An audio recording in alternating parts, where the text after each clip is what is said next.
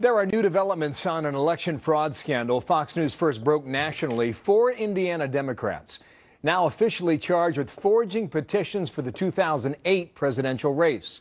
Eric Sean's on that story live in our newsroom here in New York. Eric, good morning. Hey, Bill, good morning. Well, election fraud charges in a race for the highest office in the land. Allegations that presidential petitions that put Barack Obama and Hillary Clinton on the ballot in Indiana were faked. 4 Democratic officials and political operatives in South Bend are now charged with forging names and signatures of unsuspecting voters on those petitions in the 2008 presidential election. Reports say so many names may have been illegally forged that the president may not have legally qualified for the ballot. The longtime chairman of the St. Joseph County Democratic Party, Butch Morgan, is accused of being the mastermind behind the forgery scheme. The Democratic Voter Registration Board supervisor, Pam Burnett, and Democratic elections worker Beverly Shelton also charged, as was Democratic volunteer and former board worker Dustin Blythe. Blythe allegedly forged signatures on President Obama's petitions, but when we caught up with him last November, he refused to comment. Can you talk to us about the petitions? No, I'm sorry. I don't have anything to say.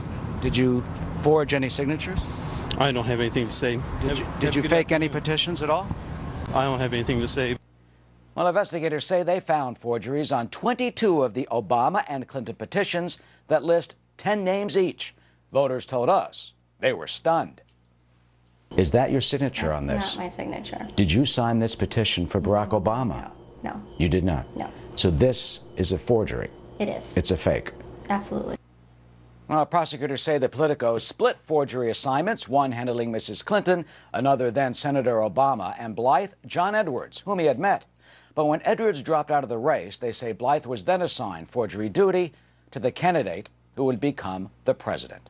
And if you suspect voter fraud or election problems where you live, we want to know about it. There's the address, voterfraud@foxnews.com. And when you find Mickey Mouse, come on back. We'll do, Bill. See you, Eric. Thank you. Eric Sean.